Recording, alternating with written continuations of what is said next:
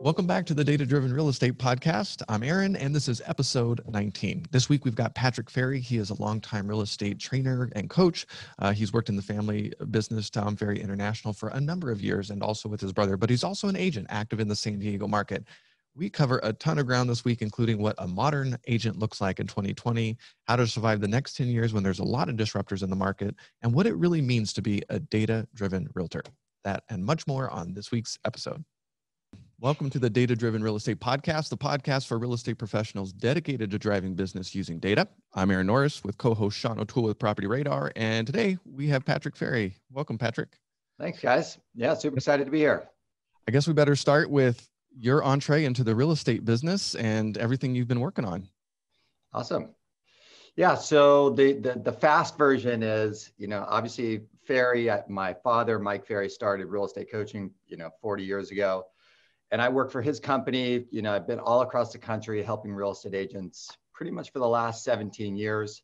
And then about 7 years ago, I shifted over to my brother, Tom Ferry's coaching company because I was kind of excited about all of the new stuff, online, social, the direct mail. And I really wanted to really explore everything online, all marketing. And so I made that shift over to his company in the last 7 years. It's been a lot of fun really looking at, how to grow teams, but then also all of the new lead generation and marketing platforms and systems. So that's really kind of where, I've been geeking out, having a ton of fun with, kind of what is the modern model for lead conversion and lead generation, kind of coming from the foundational stuff. And, and I know you guys both spent a lot of time on that stuff too. So it's super fun. And, and I'm very excited about, PropertyRadar, moving into the residential real estate space. And cause that's been very exciting. And as I told Aaron or Sean, I didn't tell you, but it was like 1 o'clock in the morning. I woke up and I was like, PropertyRadar. And this was like 2 weeks ago. And I went and I looked on your guys' website. I clicked on the, residential real estate and I read through and I was like, oh my gosh, there's so many things that I need right now for my coaching clients with what you guys did. And then as I've talked to Aaron and Frank, I started really looking deeply into, okay, well, Aaron said this cheesy thing to me, which forced me to really think. He said, I just want you to dream in data. And I was like, that's so cheesy, right? And then all of a sudden, like my brain starts going in all these different directions. What if I had a list like this? What if I can get that? Well, what if I could do this? What if I could do that? What if I could do? And then all of a sudden I was like, oh my gosh, I'm dreaming in data. This is so silly. Right? I know it sounds cheesy, but I think that's one of the hurdles that I run into the most is people don't know what the data sets that are available and how you can stack them and play. And until you show them and they're like, what?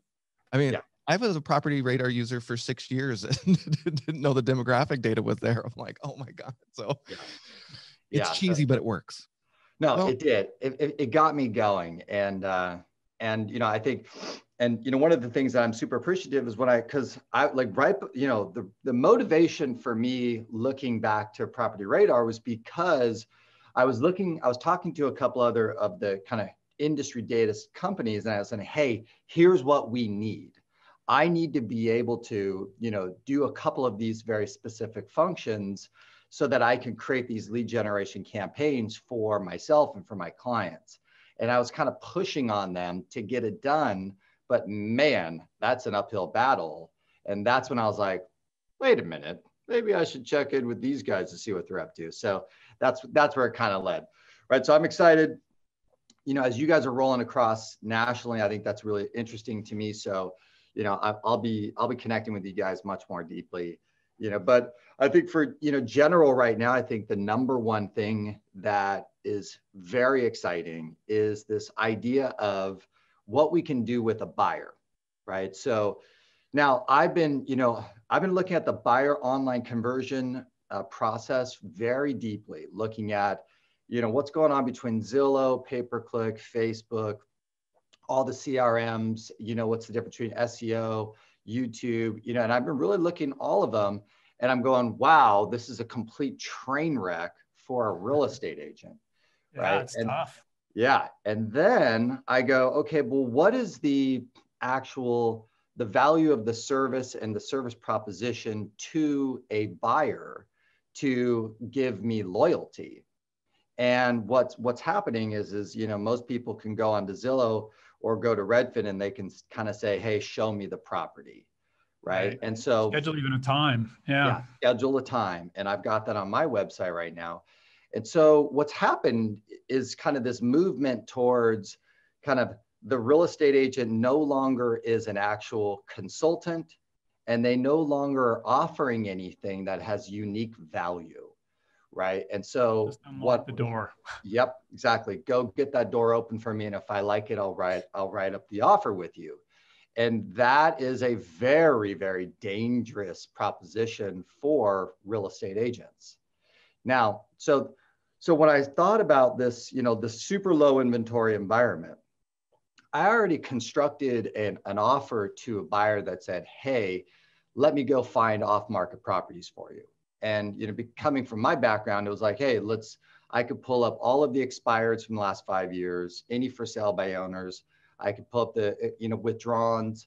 I can maybe do a little bit of for rent research, and, and I can go find you opportunities, to kind of provide you more opportunities today if you know exactly what you want. So come meet with me and I'll show you what I can do. That had a good value proposition to the buyer. But now I'm like, okay, if I could take this to the next level. So, hey, come in, meet with me. Instead of me just being someone who just opens doors, come meet with me. Let me show you what I can find off market that previously was on, see if there's anything there. And then now tell me exactly what you want and I'll go find it kind of in the property radar. And this is what I'm excited about is, can I create a list that says, hey, you wanted, right, 4 bedrooms, 3 baths, you wanted it on this part of the golf course with this, with that, and you want these factors. Now I can create that list and now, hire me to become your real estate agent. And then now I will go find you properties that are currently not available to, on the MLS or on Zillow or anything else. Now I'm tracking all of those. So the reason you're going to hire me is because I'm going to do all of that. Plus, if anything else shows up, I'll write up the offer for you. So I think that's going to be a hugely valuable, offer, right? To get a better relationship with the buyer coming in and to offer something that doesn't exist currently in the marketplace. So that is something just like right off the top of my head, I'm super excited about. Right? I have to admit, I don't know anybody else who's talking like that. I don't know realtors that are deploying the strategy. Not at all. No, and yeah, it's not. And go ahead, Sean. I would say I'm shopping for a second home right now, right? And I have some very particular things that I want in the area that I'm looking. And of course, I buy everything off market because that's what I do. Right. And there's one little piece I would add, right? Is, we had this kind of wish list in our head of what we wanted, and we went off market and we looked for all the properties that had that, and there aren't any. Right. And so, it's pretty easy too, as a buyer, to have expectations that just don't exist in that market. And when you can show somebody through data that doesn't exist, now I've either got to change my expectations, yes, right? Or we're thinking, okay, we're going to tear something down and build. Yeah. So, but now it's just, but how do you know that without going and looking? And, I can't tell you how many realtors like, yeah, I wish we had something like that. There's nothing on the market right now. Well, it's not that there's nothing on the market. There's nothing. Right. So, yeah, exactly. What's your wish list? What is that? Yeah, that's a pretty intense wish list. I like that. It's not that intense, but yeah. But one of the, and I'll kind of give one of the hacks that I just recently kind of figured out too, with exactly what you said, Sean, is I had a buyer kind of reach out to me for San Diego, and they're like, hey, we're going to buy in the spring of this next year. And he was like, this is what I want. And he was like, can you show, he kind of was in town visiting family. And I'm like, okay, I could go show him a bunch of property, but that's going to be, I'm going to spend a bunch of time. It's going to be a waste of time. So I was like, what else can I do to make it a valuable experience for them and for me? So I brought him into the office, pulled up the MLS, and I just basically said, okay, what do you guys want? Oh, you want up to 850, you want a 3-bedroom, 2-bath, detached, and ideally you want it in Carlsbad.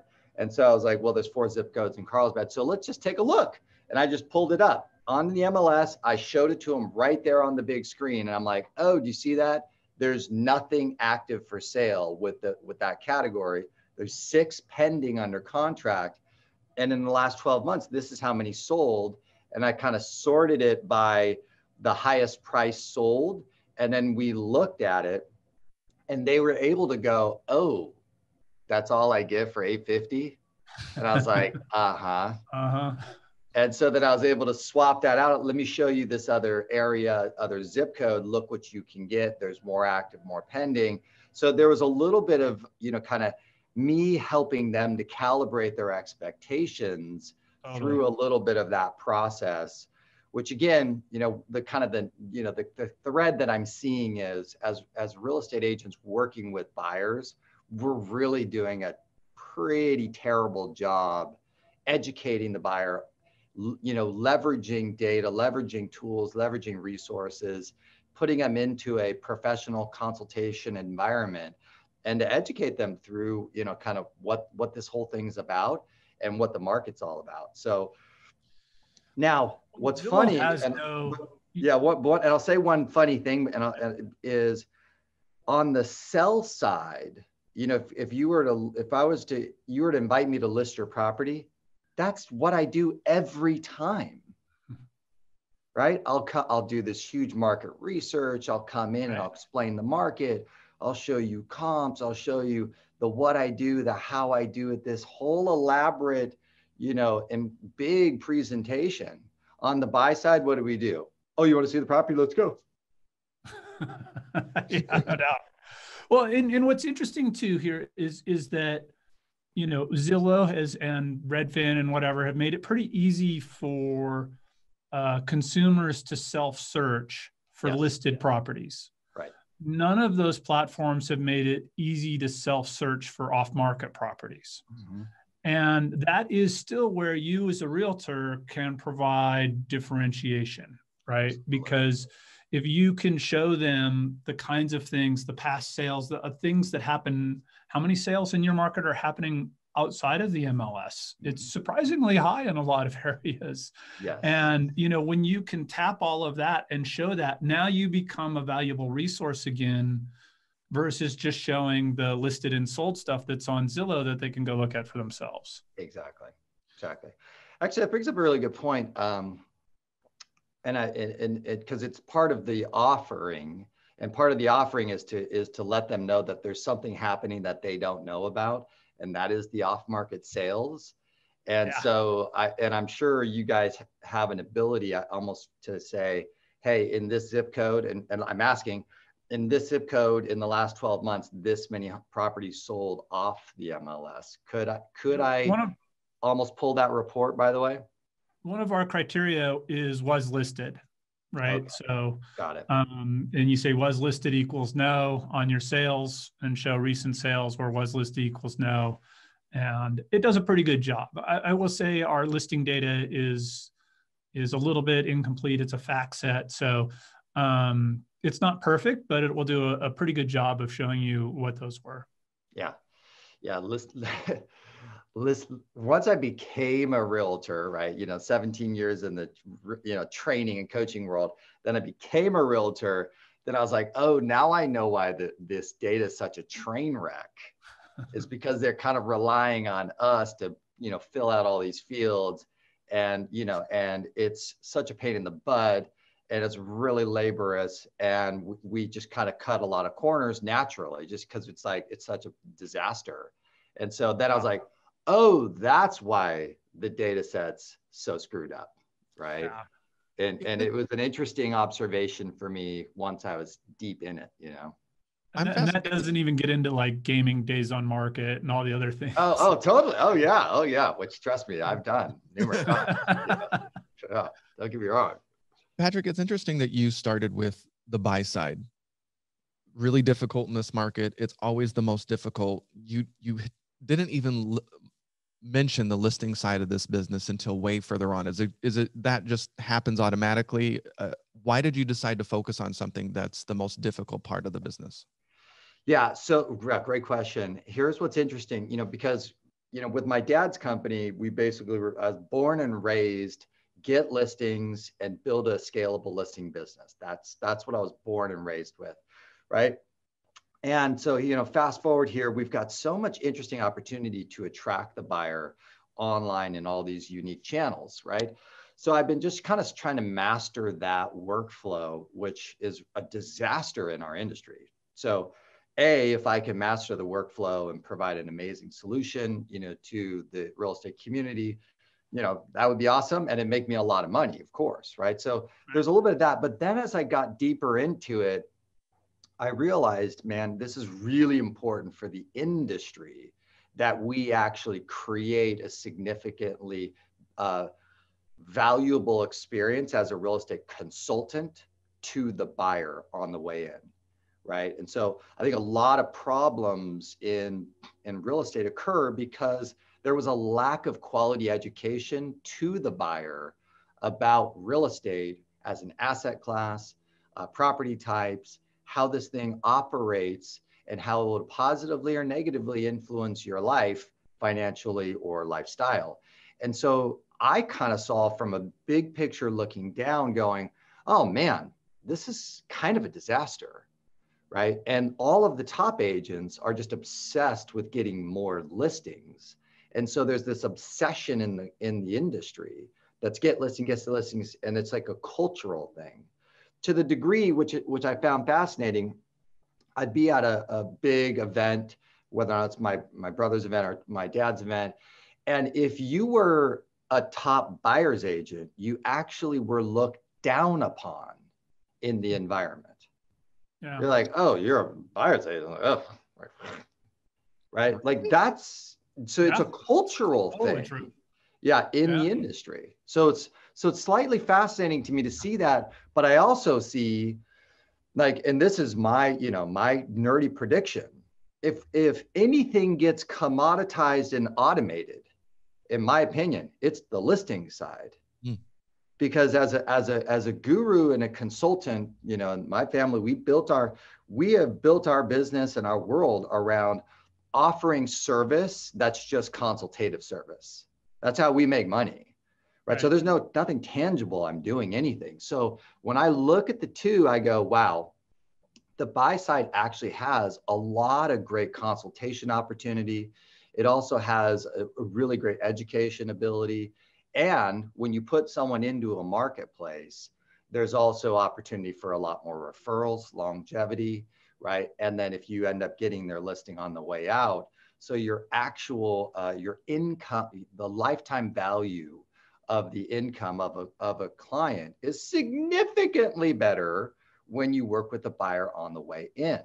So you can make significantly more money there. So that's where I was like, wait a minute, all of the cultural thought process, yes, that makes sense. List to live, all the stupid stuff that we say. But at the same time, man, as I look over here, I'm like, no.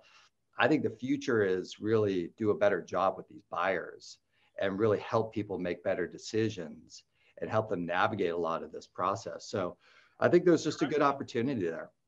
The buy side's so much more. I mean, I think that the challenge is, right, is it's so much more difficult, right? And people they're all over the board. They're trying to make really tough decisions. Giving them good advice is hard and all the rest. On the listing side, it's a pretty simple deal, right? Get that contract signed, put it on the MLS, maybe do a flyer or whatever, but it's pretty simple. As a realtor, right, it's a much easier job. Hard to get that signature, but once you do, you're golden. And on the buy side, it's challenging. You got to educate folks where to live, school districts. It's just so much more, which comes back to the data-driven side, right? A lot of that is data-driven too. So that's a really fascinating point. A lot more difficult, but you're adding a lot more value. That's right. Exactly. Yeah, I've been trained. My dad kind of trained me to think through this whole, like, the value of your service is in direct correlation to your income. And so I start kind of like, okay, well, what's the real value of the service that I can offer here? And then can I increase the perceived value of that service is really the game that I play today. Is right, especially, and that's what we did on the listing side for gazillions of years. Let me show you how amazing I list homes for and how incredible it's going to be to try and, elevate the perceived value of it. But in today's super low inventory, high buyer demand environment, it really is like, just don't screw it up. Right now, don't get me wrong. Like my wife just listed a property, and it was actually a very interesting story. This is a very, very smart guy. He's bought 7 investment properties with her, and they were going to sell off a couple of these townhomes, and they completely underestimated her advice on finishing off and getting new appliances and staging. Totally underestimated it. They're like, nah, it's not necessary. So she lists the property, and we get a 50,000 below list price offer. This is like a month ago, right? In San Diego, in the high moving price point. And then they got an 85,000 below list price offer. So then took the home off the market, got the appliances in, staged it. Within 3 days, got an over $10,000 list price offer, just like that. So there is, in the list side, there is some consultation moves that are really valuable, because that's a $90,000 swing, just on the advice that the agent was giving that the seller was kind of just dismissing, like. I would like to point out too, purple bricks. I was really surprised that they folded when they did, but that was the idea that you don't need skill to list. It's just, here's a prop tech company that can do it for you, cheap one price. And I was shocked that they folded when they went out when they did. Yeah. I see the opposite too, though, right? Like where people will go spend all this money to fix something up. And this is true mostly at the lower end, where people tend to undervalue how much it really costs to fix something up and make it nice. And so that do-it-yourselfer comes in and says, oh, okay, I'm going to buy this house for $450. It would list for $470, right? It actually needs $50,000 worth of work, but they think they're saving 20 grand and they can make it up in sweat equity, right? So it's both sides can happen, but you have to know that specific buyer, in a townhome and an upscale project, that person isn't looking for sweat equity, right? Whereas a single family home in a lower middle class, they want sweat equity. And so you kind of have to, and that's where an agent can still add a ton of value. Yeah, exactly. Before we get more into the marketing, Patrick, I would love to hear your story a little bit, because you moved into San Diego. So you started from scratch not too long ago, and how you approached a brand new market as a newbie. Yeah, actually, it was very humbling, right? Because it really caused me to understand what really good value was for a real estate agent. And one of the big things is hyper local expertise, as we've kind of been discussing. Now, in a lot of the big surveys, NAR and Zillow, that actually was the thing that buyers were looking for in the agent, was the hyper local. That always has been one of the things the consumer said that they were looking for. But I didn't quite understand that until I was standing in an open house in San Diego, which I'm not from here. I know pretty much nothing about it. I'm from Orange County and spent a lot of time in LA, and I spent a lot of time in the Bay Area. And so I knew nothing.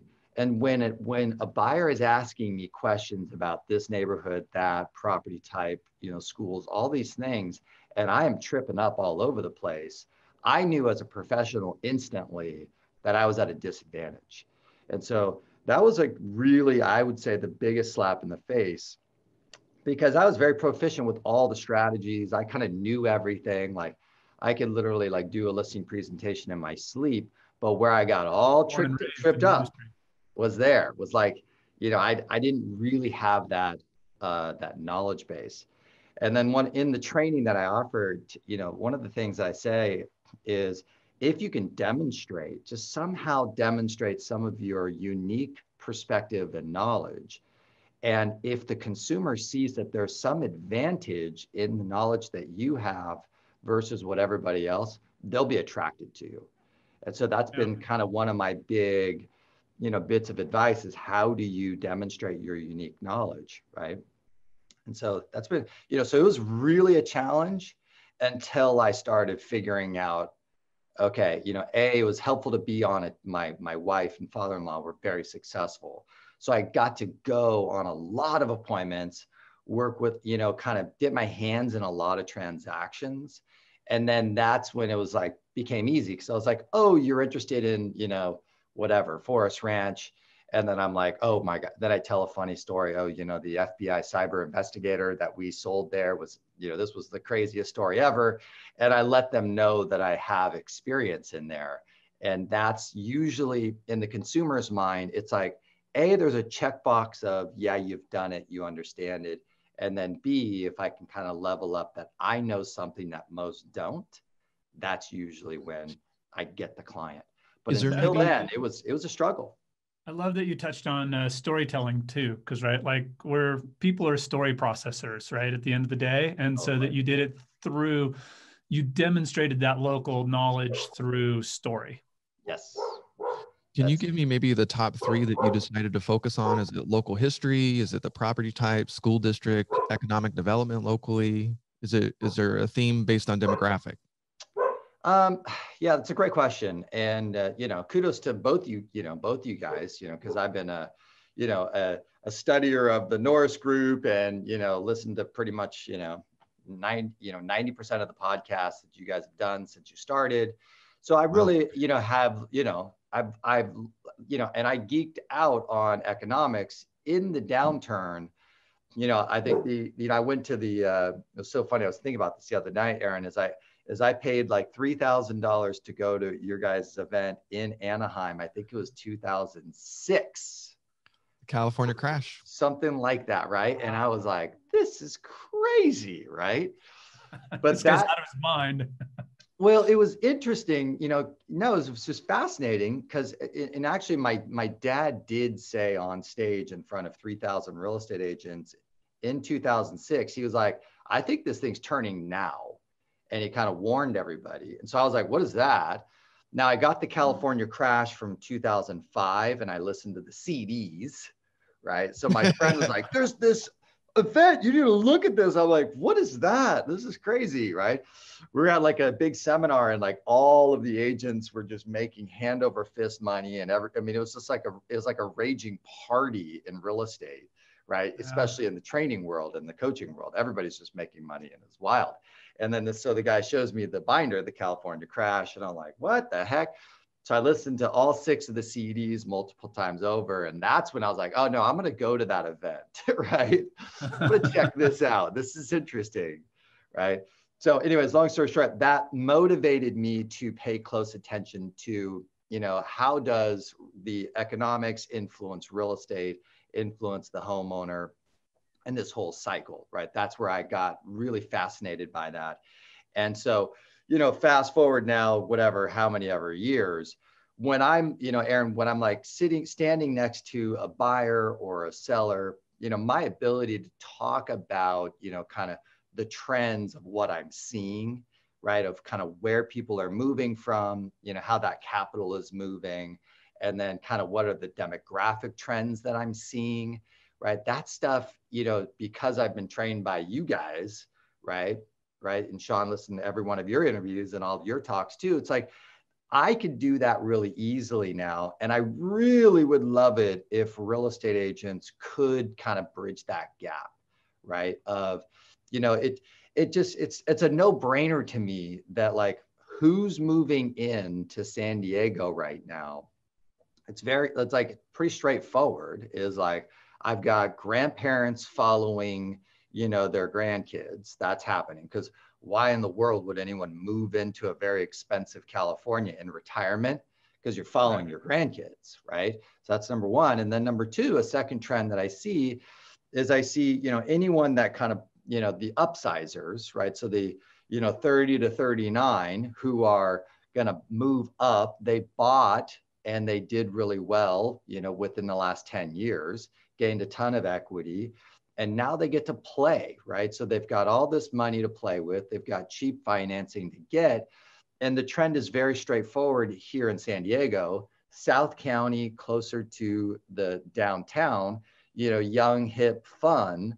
But the moment that you have kids and you want to settle down, you move to North County and you come up to my area because it's all, cool, nice, track home communities and beautiful, and it's more mellow and great schools and so on and so forth. So like, I just follow these trends nonstop, and then I could speak to them, whether or not it's a buyer or seller.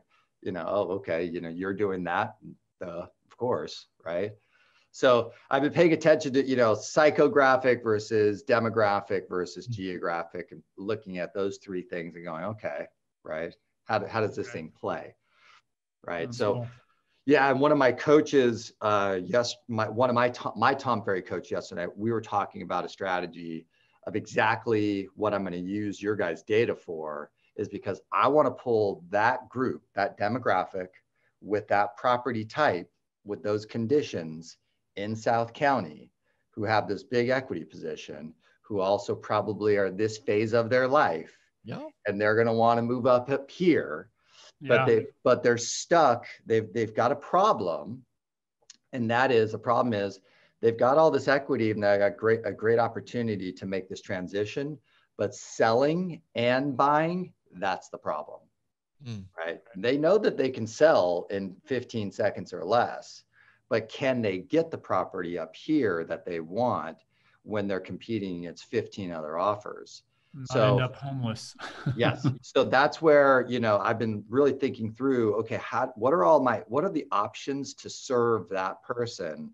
And then I'm going to use your guys' data to go market to them and say, hey, here's your options. Let's book an appointment. Let's discuss those options and figure out which is the best path for you. And I'll help you get it done. Right. What I love about what you just said is one of the biggest problems we have is people come, and they go see a list, right? And they're like, oh, I'm going to send to this list. And they think it's all about the list. And a lot of gurus say, oh, you got to market to this list or to that list. Right. And they don't talk about the message, right? And what you just said is, I see an opportunity, right? I can identify who those people are. And now what I have to do is I have to put together the solution, that unique value proposition, the message to those folks. And then I've got that winning package, because it does take that last bit, right? You have to solve that problem for them. Yes.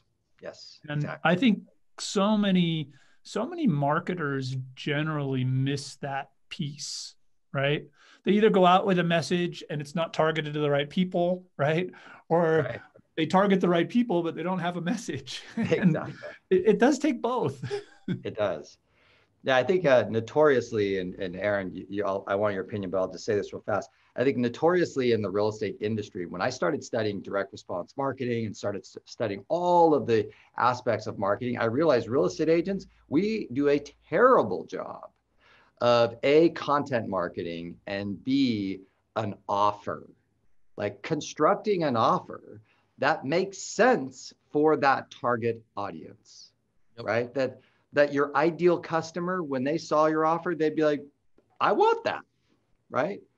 And some content marketing that says, hey, I know what I'm doing. If you're thinking this, or you're asking these questions, or if you're in this position, here's 5 awesome things you should know, right? So in our industry, we're really not good at those two things, right? I was just responding to a journalist who was asking for input on marketing campaigns. And early on with PropertyRadar, one of the things that I was doing as a private lender, I was getting frustrated because Wall Street was coming into my space. And I'm sure you're dealing with this because the iBuyers are down in San Diego. They're driving up digital ad costs a lot. So they doubled in price. We had hired a company, we were spending several $1,000s a month. And at the end of the month, I'm like, I can't justify what you're doing. You can show me 0 ROI. The content strategy is killing it. And when I combine it with direct mail, very strategically, I can do remarketing campaigns for a fraction of the cost. And I can, so I completely switched gears, fired the PPC guy, focused on the content strategies, funnel pages, murdered SEO because I had Wall Street, a lender, admit to me, we always tried to be the Norris Group. We couldn't figure out how to do it. It's that hyper local angle. And what do you say to realtors right now? It's like, well, Gen Z and Gen X, they don't want, Gen Y and Z, they don't want outbound marketing. You're talking about mailers in a digital natives. That doesn't make sense. What do you say to that? No, I'd just say that's stupid. You know what I mean? Like, that's just, and Aaron, I pay attention, probably same kind of view as like the big research in the marketing world where they're talking about, the power of text message versus email versus direct mail versus, all the different social channels and kind of what's performing. And so direct mail, still always performs, right? And we just need to make sure we have a good message and good content and a good offer, right? And it's not too messy. So it works. But I like it. And I like what you guys are going to give me, which is more power to give a specific relevant message to a demographic, a psychographic, and a geographic. And having that power and that tool makes the message a lot easier because I could speak right to what I know my ideal customer, my avatar would be interested in. So I'll get a better response, right? Very easy. One of the core things that people really struggle with, right, is nobody wants to feel targeted, right? So, it just doesn't sound good. It doesn't feel good. It doesn't, the rest, right? And as a business person, though, we know targeting works. And so what's the issue there? And I think the issue is that people don't want to feel targeted, but they do want to see things that are of value to them, right? Yeah. Mm-hmm. And so that's the key. If you're targeting somebody with things that aren't valuable to them, you're going to make them angry, right? If you're targeting them and being very careful in your messaging and not saying, I targeted you because, right? Yeah, and instead saying, hey, I think you'd be interested in this, and why this is important to you. And this is why it's about you. Then I think they're very receptive to targeted advertising, but there's a fine line there. So if somebody get divorced, I don't have to write a postcard like, hey, sorry about the divorce, tough times. Hey, you want to sell your house? Well, what's worse is we get folks that are like, you're getting divorced, so you should list your house with me because I'm the divorce expert, right? It's me, what you have to do for me because of your situation. You're going to really piss that person off. Like this, no, and same thing with foreclosure. Unfortunately, we get customers that still, you're in foreclosure. You must sell your house to me because you'll lose it otherwise. And I'm like, you're never going to sell anybody with that pitch. The classic, I studied all the classic marketing gurus, the original ones. And I forget which one of them said it, but he said, meet your prospect in the conversation that they're having right now. Right. So it's kind of enter in at that point. So I try to always think through, like, what is the conversation that my ideal customer is having right now with their spouse, in their head, with their friends? What are the questions? What are the unanswered questions that they have in their mind? What are they concerned about? What are the options they're considering, and drive into that. And then make my headline or my subject line something that speaks into that, because many people are having that conversation. That perfect target group is all talking about that, thinking about that. And so if I can get that message in front of them, I'm gonna have a great response. Right? I love that. I mean, you're just constantly, everything I'm hearing from you is you're constantly looking, how do I add value, right? How do I improve? Everything's customer centric rather than you centric. Exactly. Yeah. Did you ever read Groundswell? I did it. No. It was written in 2005. Gardner, I think, was behind it. Charlene Lee and Josh, I can't remember his name. One of my favorite things that came out of that book was the concept of technographics. So depending on your demographic, what channels were going to be the most appropriate. And this was in the heyday in 2005 when, you posted something on Facebook and everybody saw. And I think, as we're recording this, I believe there's going to be some social media executives on the Hill getting grilled about some recent things that happened. And it makes me nervous as a marketer. I don't mind participating in social channels, but in the back of my mind, I'm realizing I have zero control. And at any time, there's plenty of history that shows these can go out of business. Yes. Queebly being the latest death of a. Are you seeing any trends in the social space? Do you believe in it from sort of the things that you're working on? Yeah, great question. So the backstory I think is interesting because coming from my dad's company, we were anti-social media for a long time. So I worked with his company until 2012. So in 2012, I had a Facebook account with like 300 of my actual friends, right? And that's it, right?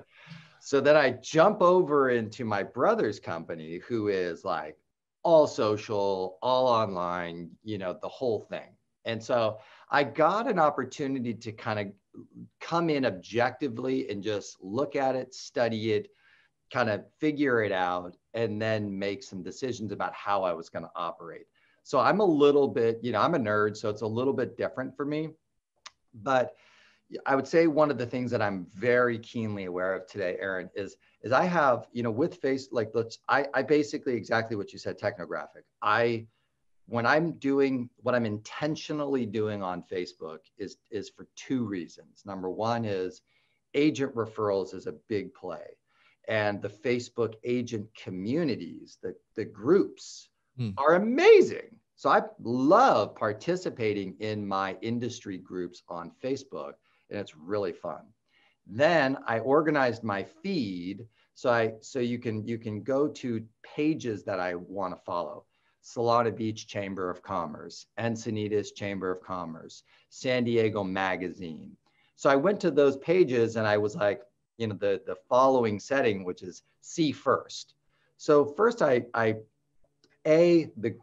groups are amazing. I organized my feed to show me more of specifically what I wanted to see.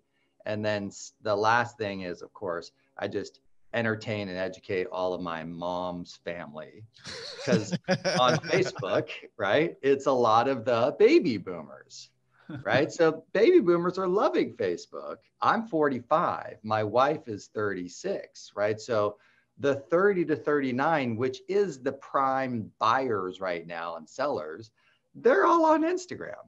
Right. So I've kind of oriented my very strategically, here's what I do on social and here's why and who I'm trying to connect with and speak to, and try and do everything I can to control what I see to make sure that I'm not, getting too distracted. LinkedIn, of course, is now, I think, the most exciting platform, right? Because, I'm a business dork anyway, so I'd rather be hanging and socializing with, if I'm going to be on social media, I'd rather be connecting with great people in the business world who are talking about interesting things, right? And so hopefully it'll get there, right? It's kind of hard to navigate right now, but it'd be amazing if it actually got there to where it was like a cool resource for the business world and for entrepreneurs and executives, right? I see a lot of people in our industry not give social media a job, and they get overwhelmed thinking that they need to be on YouTube and they need to be on Twitter. And you're like, well, why? Why are you there? What are you doing? Yeah. And they don't know. They're just like, I have to have it. Yep. That's exactly Lock up your brand names, but that's about it. Yeah. I think YouTube is very interesting right now. I'm doing a ton of YouTube videos just so I can understand YouTube SEO. I want to understand that algorithm, and I can see the power of it. It's unbelievable, right? So some of the videos that I'm doing right now I can't believe how many views I'm getting, really. And as a marketer or an influencer, like that is amazing. And so I'll say this one thing I think is kind of interesting. You guys might appreciate this. I realized if I give the platform what they want in the way that they want it, then I'll get everything that I want. Yep. And so I think there's a little bit of, hey, what is the deal with this platform? What do they want? How do they want it delivered, created, positioned, organized? do it that way. And as a marketer and influence, all I want is a lot of free exposure to my ideal community and my ideal customer. So I think with there's a YouTube SEO, it's all day long. You tell Google and YouTube, here is exactly the keywords and my target audience, and you deliver it pretty effectively. They'll go put your content in front of your ideal customer for free. So I want to delve into this a little bit though, because like I think everything you said is 100% true, right? I don't disagree at all. But for your average individual agent, right? Unless you are a force of personality, there's an hours of new video being posted to YouTube every second. The chances are, you see most of these YouTube videos by individual agents, by most small businesses, by most of our customers, right? And you go and you see their video and it's got 23 views. Okay. So you're immediately family members and your buddies from college watched your video, right? Exactly. And that's it. And, so, it's one of the reasons like we're so big on the outbound thing, right? Because unless you're that force of personality, unless you're a major brand, right? Unless you have your last name, et cetera, right? Like it's hard to break through. It's hard to break through there.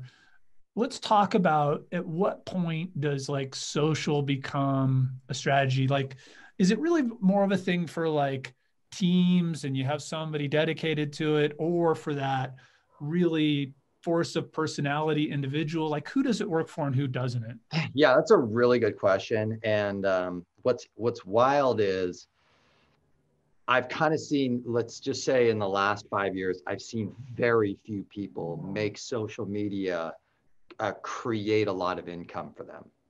Very few, right? Now, as an influencer, speaker, coach, trainer, it is absolutely like an amazing source of opportunity for me, right? Yeah. Because it's the nature of what I offer and the way that I do it. So but the problem that I see is Sean, is I see that agents actually, they don't think like a guru trainer coach thinks. The way that I present content is, let me share the most amazing, best, incredible, unique insight, thought, strategy, and share that as much as as often as I can. And that creates really good reach and interaction. Whereas the agent is kind of like, well, should I post another picture of a listing? Like, you know what I mean? Here's my open house is at, 4:00 today. You know what I mean? They actually don't understand kind of what the consumer is interested in. And they don't know how to like map a story around it. They don't understand SEO and keywords. So there's a lot of it. And this is kind of where like, it took me a long time to do a ton of research to even get to this point where I have a reasonable understanding of this. So as to your point, like, is that a good investment of time? Nope. I mean, not really. I mean, and now I might, as a coach, I'll pick and choose. Okay, I'll do a little a consultative analysis on someone, right? So I have a new client yesterday, 20-year veteran in Lawrence, Kansas City, between Topeka and Kansas City. And he's done a lot of YouTube videos. So I'm going to reorg that, SEO optimize it, so he starts getting amazing results. But he's like, I don't do any social media. I'm like, that's fine. Now, I do believe he should be getting more agent referrals. And so I'm going to work on his social media to just specifically try and get him more agent referrals, which I've done that numerous times because I understand the strategy to the tactic, the platform. Right. And I jokingly say this all the time to my clients and friends is like, look, I think it's the Sun Tzu quote, a tactic without strategy is just noise before defeat. And we just, we in the industry, we are just sold tactic after tactic after tactic after tactic, and, has varying degrees of success. And that's why everybody, kind of loses a lot of money, has a lot of failure. It's because the tactic is, not in the right context. what what we're trying to accomplish, right? And I want to say too, it really depends on the person. PropertyRadar talks a lot about chocolate versus peanut butter. Peanut butter is the data, and chocolate is this concept of who you bring to the table. Tony Alvarez just needs to get on the phone because he gives good phone. I have other investors that all they use PropertyRadar for is just phone conversations. They don't do direct mail because they kill it on the phone. Right. So if you've got somebody with a radio face, they don't need to be on YouTube. They're awkward and they'll actually hurt themselves by being on YouTube. Yes. So it sounds like you actually go and you look at the person that's at the table and be like, maybe this strategy isn't right for you. Yeah. What skills do you have? What makes you, where are you good? And yes, 100%. And your market. So it's kind of, there's the two things. It's like, what are your skills, your personality, your strengths, your weaknesses? If you don't want to ever, if making a phone call gives you the hives, or not door knocking gives you the hives, that's okay. Let's go figure out the other strategies. And there's too much right now, too much general advice, like, oh, this is the way you should do it, right? And you guys experience this in the investment side. They're like, I was so successful with this one thing and it's amazing and everybody should do it. And of course you should buy my training to, learn how to do that. And, it'll make you the only guy in the world that can do it. Yeah, exactly. And so, that stuff is it's kind of annoying, right? It drives me crazy. Oh, that's awesome. Can you the modern agent, you brought up that term. Maybe you can define that a little bit more and some mistakes that you think agents are making that's going to see them sort of maybe out the door in the next decade. Yeah, it's a really great question. And I will lean on what my brother, Tom, just said at our big annual summit. And because it was a very interesting insight, and he shared it to me before he presented it. And he was like, what do you think? And I'm like, yep. And he basically said that the solo agent, their days are numbered in the industry. And that was fascinating. The reason why he's saying that is not because there's not amazing, beautiful, incredible solo agents. It's because the stack of things that we need to do today is just getting too great. And so if you could be a solo agent, but you probably need 2 staff members, right? You could be a solo and that's fine. But like you by yourself, that is a real big problem moving forward, right? Let's walk through those models a little bit, right? Everybody's talking teams these days, but it doesn't have to be a team of other agents, right? You could staff up folks behind you that help with marketing and all of these things. You can go to third-party consultants, coaches to help with some of those things and put those programs together. You can pull together a team of folks that hopefully have slightly, somebody's really good with working with buyers, somebody's really good at listings, somebody's really, pull that together. So we call that. What do you see? What do you like? Yeah. What's that? There's the 3 things, and you hit 2 of them. So there's we're referring to it as the artisan agent, right? Sean, you love, Tahoe, and you are the guy in Tahoe, and you know everybody, you know everything, and your brand is really strong. So we need to make sure that we get you 2 or 3 staff members, one that manages your marketing, one that is, just your full-time executive assistant, one that manages all your transactions and make sure everybody has an amazing experience. So you can just go do what you love to do, right? That's the ex-Olympic skier in Tahoe. That's model. Exactly right. Yeah, exactly. Right. Okay. And then there's the SEAL team, which is kind of what you alluded to second, right? We have people who are expertise at stuff and we crush it as a group and everybody is really on point. I got a listing agent, a buyer's agent, maybe a lead agent, so on and so forth, right? Then we're seeing now we're also been constructing these mega teams, which is really a business builder. So, this is you're no longer like I don't really want to go on another buyer appointment or seller appointment if I didn't have to. I just do it. But I would love to build a business in which I can construct all of my marketing and lead generation systems, go bring on a bunch of great, salespeople and just have a business in real estate. Right. See what I mean? So there's people who are really looking at it that way. And that's in the team model, not in the brokerage model. Right. Because you're shielding yourself from some of that liability by being a sales agent, not a broker. Right. Which I don't want to be there. Right. I want to kind of shield myself from that. So there's the three models that really are very, very exciting to play with today. And that's kind of part of my goal, with coaching clients, like, okay, well, first of all, which model are we going after? And then what does that look like? And how would that serve you and your family and your life? Amazing. How can we make sure that you provide great that's, aligned with your personality type, your resources, your market? Cool. Let's make a decision and let's kind of figure that out and let's get you on the path. Right. But guys, I do need to get going because I got to go jump on a coaching call, by the way.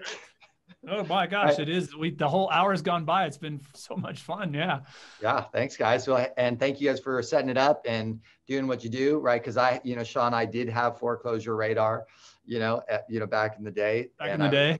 Yeah. A lot of the marketing reports and the information that you were sharing, right? So that was very valuable. And I'm super excited to see PropertyRadar go across the country. That's going to be really exciting. And a lot of my other data service provider friends, right, are going to be a little bummed. And that's okay. All right. Thank you so much for joining us today. Really appreciate it. And sorry we went over on time. I think both Aaron and I were so wrapped we just weren't paying attention. Yep. It's all good. All right, good. Patrick. Have a good one. Guys. Thanks. Have an awesome day. Appreciate it. All right. Bye. Thank you for listening to the Data Driven Real Estate Podcast. You can find show notes and links to some of the resources mentioned in the show at datadrivenrealestate.com. Click that Join the Community, and you'll be forwarded to the Property Radar community where you can ask questions about the current show and even see upcoming guests and ask questions there. We'd love to engage with you in the community, so check it out. Please don't forget to like, favorite, subscribe, and share on your favorite platform where you're listening to the show. It helps us out a great deal. Thanks for listening, and we'll see you next week.